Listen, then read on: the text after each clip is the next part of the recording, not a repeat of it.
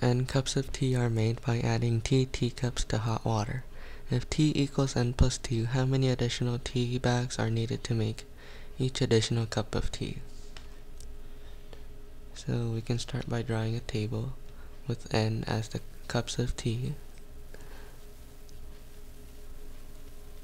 that we can make, and the t as the tea bags that we need. And for n, the cups of tea, we can start from 0 and increase by 1. And for the number of tea bags, we have to start from 2. Since we have the given equation, we start from 2 from the plus 2 we are given.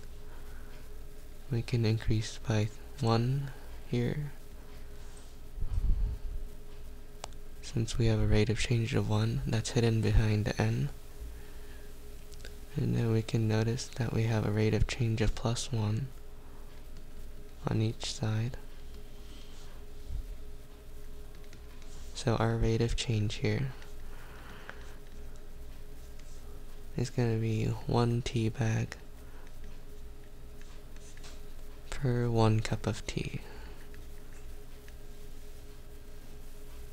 So our answer is going to be B.